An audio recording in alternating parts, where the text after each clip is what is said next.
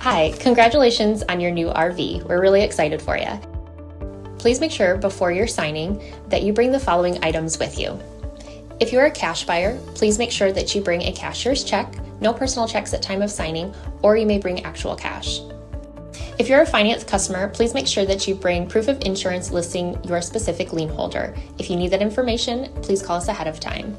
Also, make sure that you bring all valid driver's license of all persons that will be listed on the title. If you have a trade that you're trading in with us, please make sure that you bring your 10-day payoff as well as your title and all persons who will be listed on the title of that trade.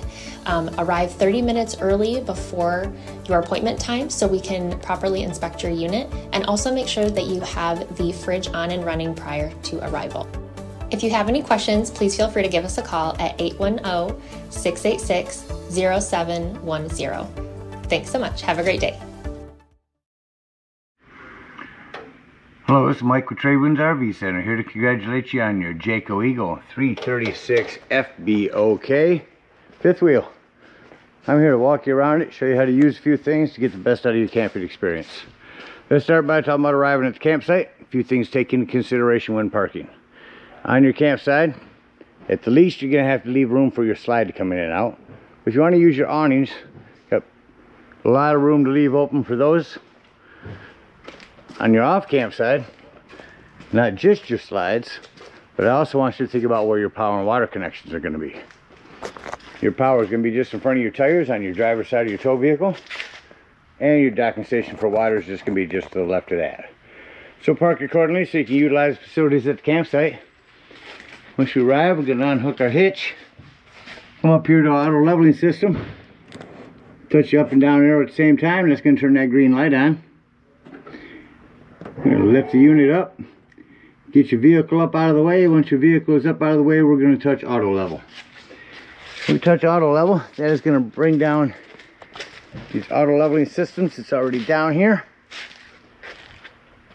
Going to dance the front and back around. Once it's all done, that green light up here, everything will stop moving, and that green light up there is going to start flashing. Then you'll know your unit's level and stable, and we can hook up our power and water. There's power cord. Plugs in the side here. You simply squeeze to unlock, push it in, wiggle it in there until these pop out, then you know that that's locked in there. Now at the end of that 50 amp service, should you need to plug into a 110 or a 30 amp service, in your convenience pack is a 50 to 30 as well as a 30 to 15 amp reducer. So you can use whatever power you need. Once you get our power hooked up, let's hook up our water. Now in our docking station, I'm going to make this a little easier to read by disconnecting this quick connect here.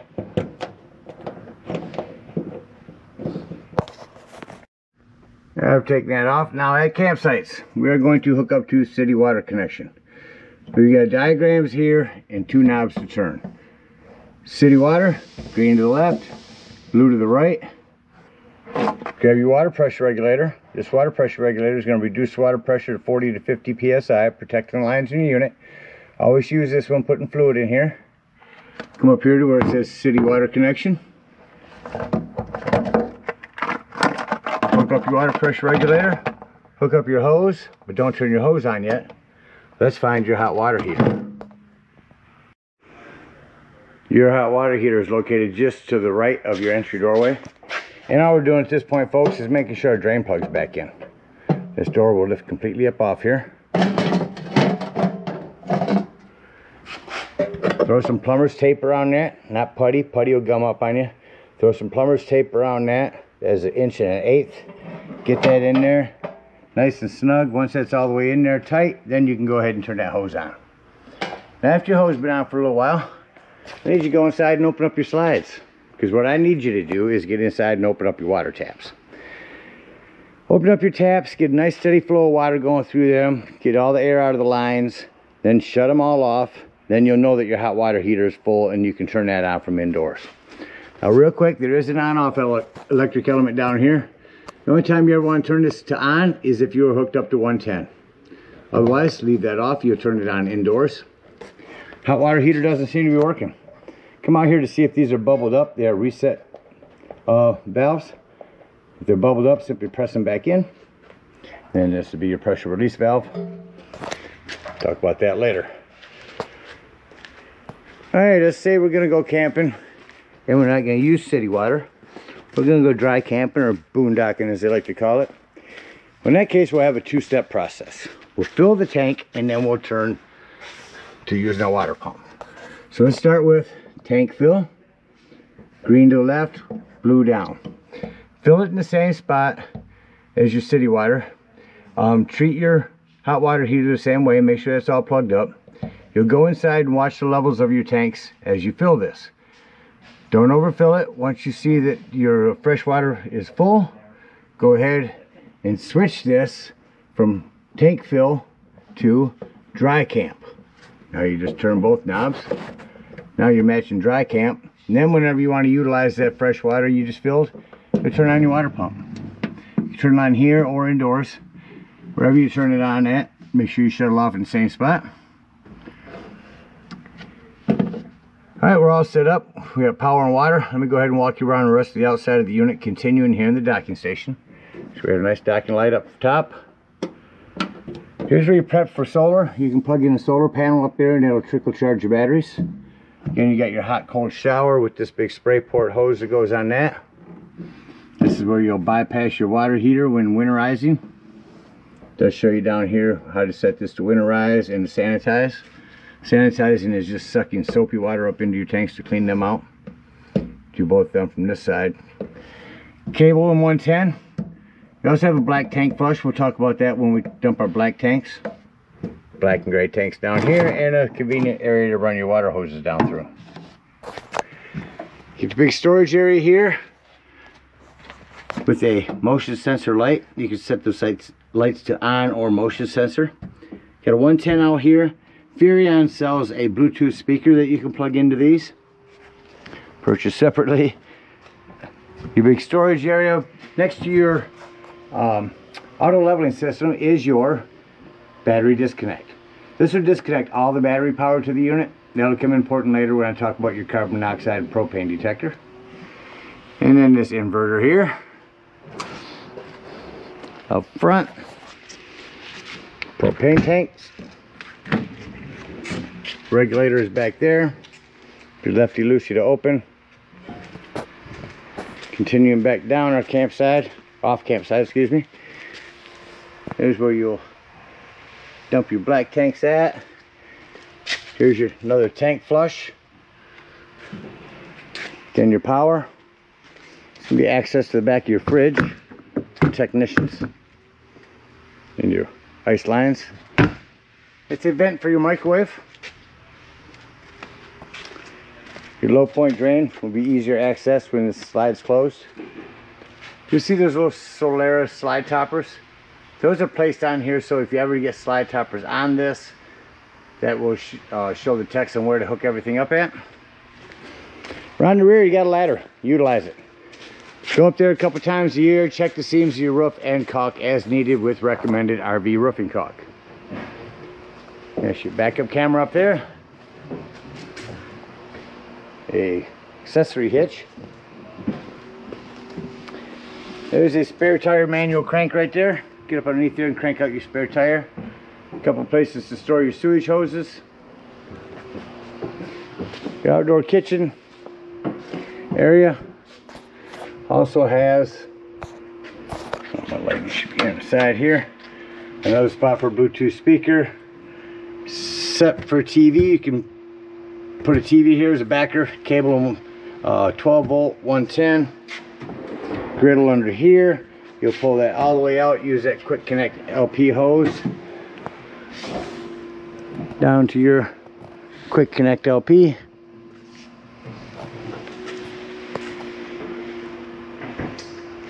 On both of your awnings you have pitch adjust.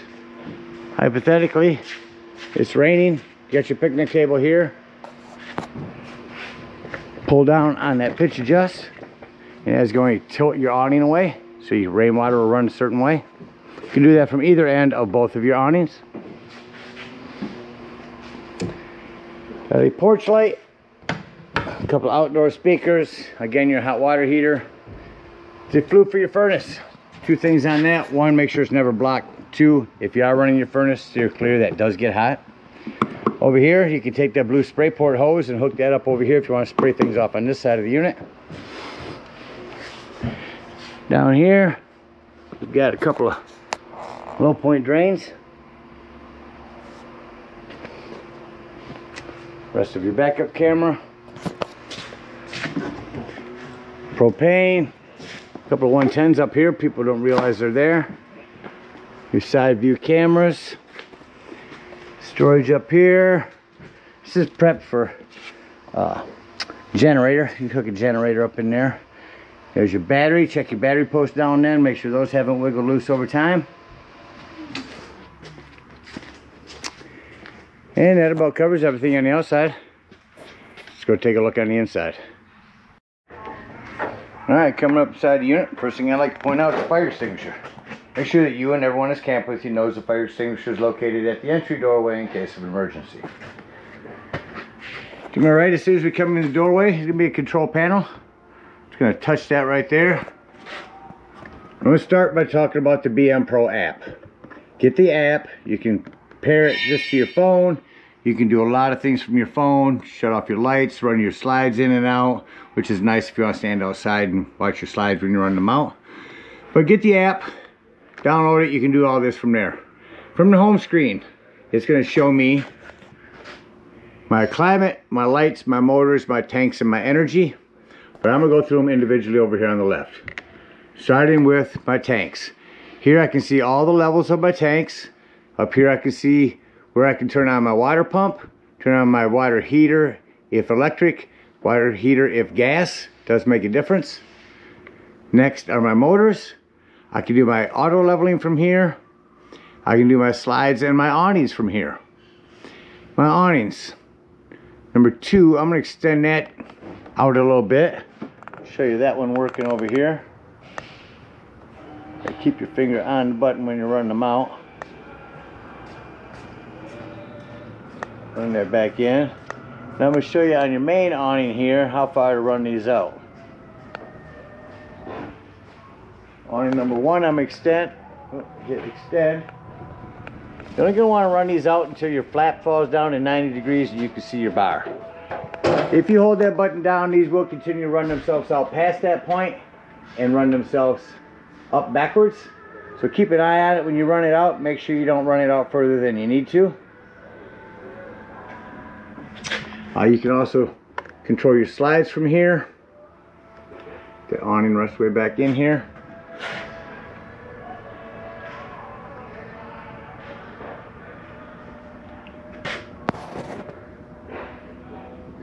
Get that ran the rest of the way back in. And we'll continue our tour here.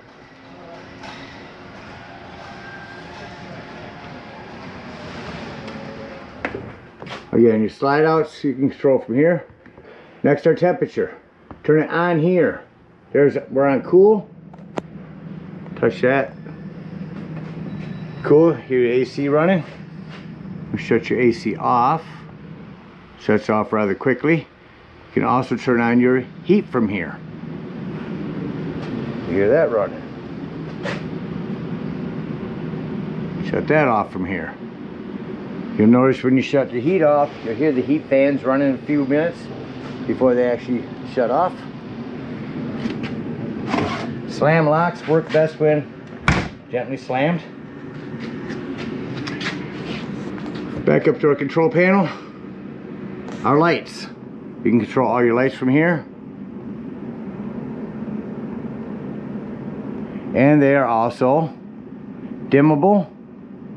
I'll keep our awning lights off. Go to the kitchen pendant, show you how to make that dim. All you'll do is slide your finger down this.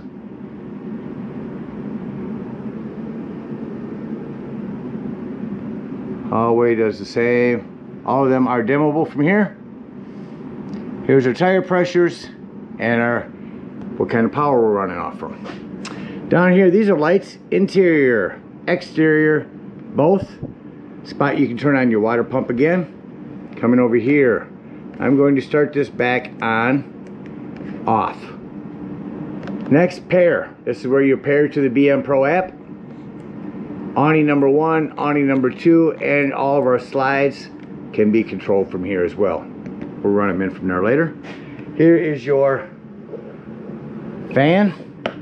Below that, a temperature reader. You'll see a few of those throughout the unit. They help the thermostat to work better by reading the temperature in the unit. Into our mid bathroom is our breaker box and fuses. 110 in here. Your little half bath. Coming out in the hallway here, your 12 volt carbon monoxide propane detector. Reason I mentioned that's 12 volt, always running off your battery. So if you are out dry camping or boondocking somewhere, nothing plugged in charging your battery, use your battery disconnect to keep this running your battery down while you're gone, if you're going to be gone for the whole day. On your island, that's a pump right here. That water pump will come into that water container. You can pick up, put that to it, and then your water will come through this when you turn that pump on. That'll give you fresh water at any time down there. You also have a pop-up power port. Pushing that red button to run them back down. You have a separate manual for your Whirlpool fridge. Top of your microwave here does have a light, high and low, and a fan, high and low. Glass top here makes an excellent backsplash. Just roll that back, turn on your panel light, turn that to light, hit your spark, there's your flame. All three of these will light the same way. Shut all them off. Same thing on the oven, turn this to light, hit your spark down here, that'll light it, and then turn to the desired temperature. No need for a pilot light anymore. Lock this panel light down and it becomes an oven light. Again, it's another spot for one of those Furrion speakers that you can order. Some individual lighting. We got a couple of recliners here, parachute pull. Reach in here and pull up on that, that'll recline it. Put them back. Remotes are in here. Crank up your sound system real quick here. Starting with your TV. These do have safety straps for travel. It's a nice area. You have to run a digital channel scan wherever you're at to pick up local channels. I got surprised I picked up anything in this metal building here. More remotes for your sound system, but I'll come over here and show you that. Crank that up. JBL sound system. Switch this to, got HDMI's, ARCs. We're going to get around Bluetooth and FM. 3 zones for that. Indoors, outdoors, or both. Down below that, your fireplace. Not just for looks anymore. I can go through here and show you all the pretty colors, but the biggest thing is the heat. Crank that baby up on high. If you're plugged in at a campsite, instead of using your gas, use their electricity to warm it up in here. Alright, your sofa here, we got some lighting over here. Let me show you real quickly on how to turn this into a bed. So you don't want to stand in the middle here. Remove your Velcro cushions. Lift up here. Fold your legs out. Fold everything towards you. Fold it back down. And just that quickly you've got another sleeping quarters. Now very important, when putting this back, lift your back up first. Otherwise you could damage this just by lifting it up into the other one. Then hold our legs in, jackknife this down, and just that quickly we are back to a sofa.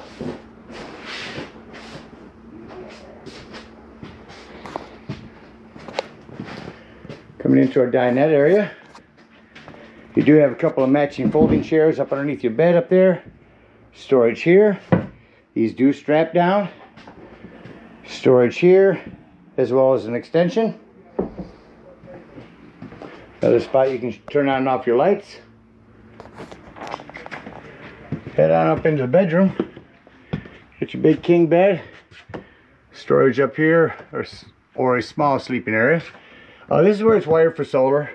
Just keep that panel on there in case you ever want to get this wired for solar in the future. That shows the text where it's pre-wired. You have a slide control as long as ceiling lights in here. Ladder will fold out. Another TV in here. Here's your cable 110. A couple of charge ports. A Roku TV back here. Remote will be in your bed or your drawer here. Another temperature reader. When traveling, make sure you have this door snapped into the open position, and then our shower doors snapped into the open position. These one especially because they're glass, we don't want them bouncing all around. Back in the bathroom, you have a hand open vent prepped for a washer and dryer if you ever decide to put one in here. Closet, make sure we have this snap back as well for travel. Continuing around, not much left up here. Shut off our lights as we head back down. Shut off the ceiling lights in here. Make sure there's no accent lights, none. Alright, now I'm going to come to my main control panel here, and I'm going to touch number 1, because I know that will shut off all my interior lights except for accent lights. So I can walk through the unit, shut off all my accent lights.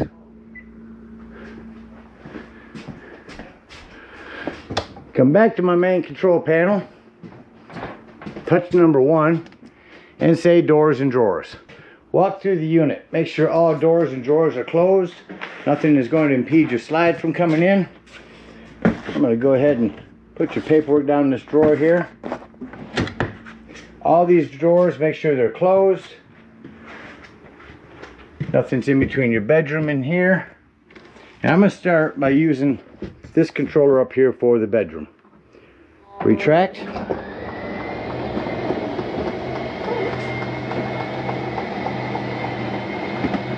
You can also do this from your control panel. So from here you can watch it come in. I'm actually going to bring my door around so it's almost closed. Continue to hit retract. That should be just about in.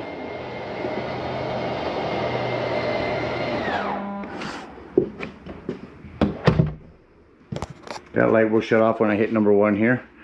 Alright, now I'm going to go to my control panel. I'll close one slide from here and then the other one from down here, just so you see all 3 spots working. Let's go to our motors. Go to slide number 2. Retract. That's going to be our kitchen side. Again, make sure all doors and drawers are closed.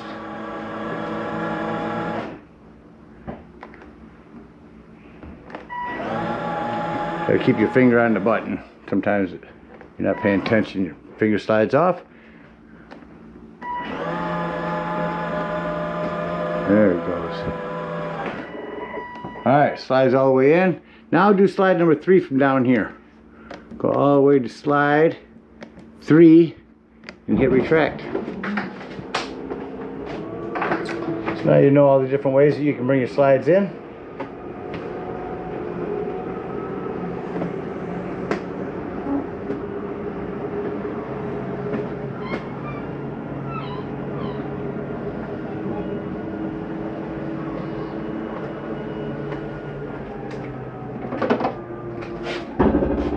Why did you hear that noise? It's nothing grinding, it's nothing harming your slide mechanism. It's just your slide mechanism saying, hey, I'm in all the way, you don't have to bring me in any further. Alright, hit number 1, shut off our interior lights. Peek outside, make sure number 2 is off. They are. And exit our unit. Now the biggest thing to remember on these steps is to make sure your door is all the way open. Otherwise this will catch on it when coming in.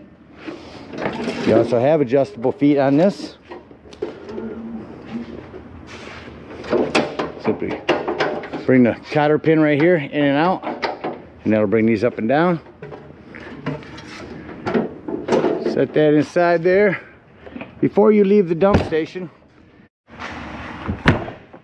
work best when slammed. Lift and turn this handle. Alright, at this point, if we are out boondocking, dry camping, we're going to get over here to our off campsite, get up underneath here and dump that low point drain for that freshwater tank. We're at a campsite. We're going to hook our power, our water, and our cable. We're going to come up to this auto leveling system. We're going to turn it on again by touching the up and down arrow. And we're simply going to touch retract all. That light's going to start flashing. The auto leveling system is going to adjust itself. It's going to bring up our rear ones. And then it's going to set your landing legs at where we were before running your auto leveling system. When that's done, we're going to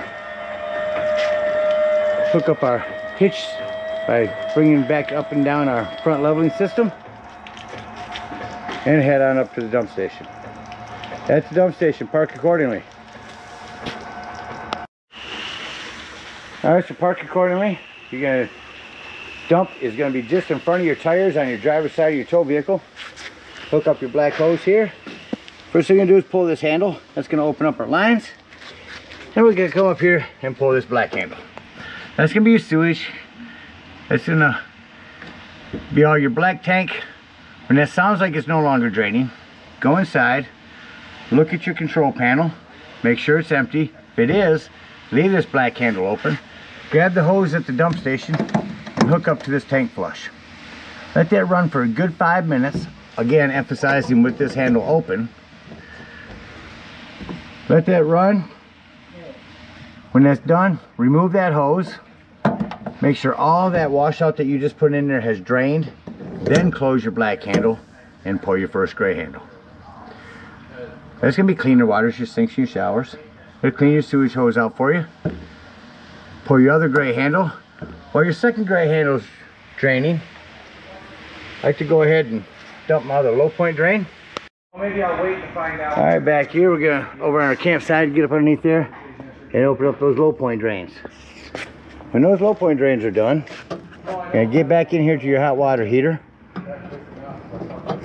We're going to lift up on this pressure release valve. You're going to dump out all that hot water. And when it's done, push that back down. And then you can pull this drain plug. Put this back on here.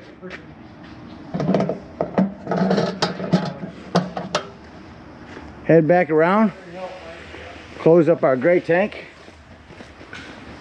Remove that hose. Store it in a nice sanitary place. And head on home. Again, we thank you guys so much for your purchase. Hope you enjoy this Eagle for many years to come. Happy camping.